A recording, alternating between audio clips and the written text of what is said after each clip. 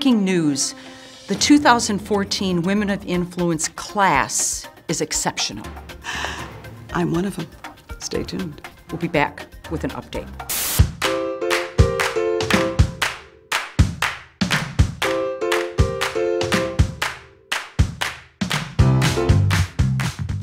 And now starring.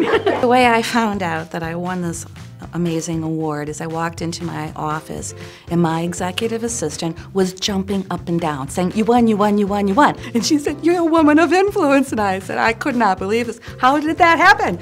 They did it behind my back. You know, it's humbling. Wonderful surprise. I'm very honored. I was thrilled and just feel blessed to be with this group.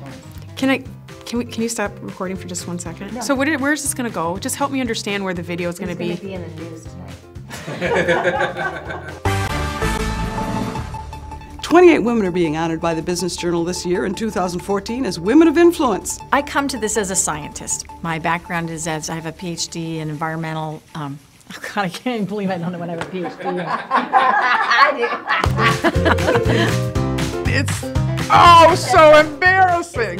You guys be kind to me, okay? We're okay? And I'm just talking to Tammy, right? Okay, got it. What are we doing? We're doing, Right about there. huh? And this sort of stupid thing? Smile again. Oh, I mean, a smile again. All right. How's the hair? How's all that? So learning how to reconcile around 2 o'clock in the morning.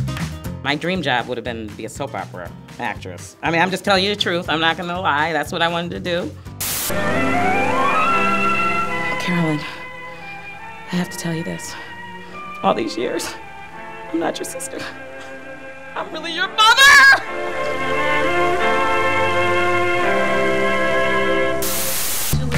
Yes, nice to see you.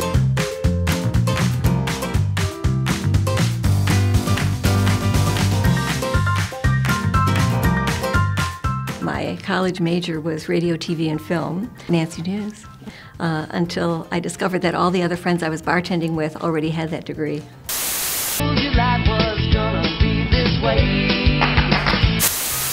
To be a woman of influence in a business journal, I kind of like it. It's my story, and I'm sticking to it. So, all right, thanks, you guys. It was great. I don't think we have to ask her any more questions.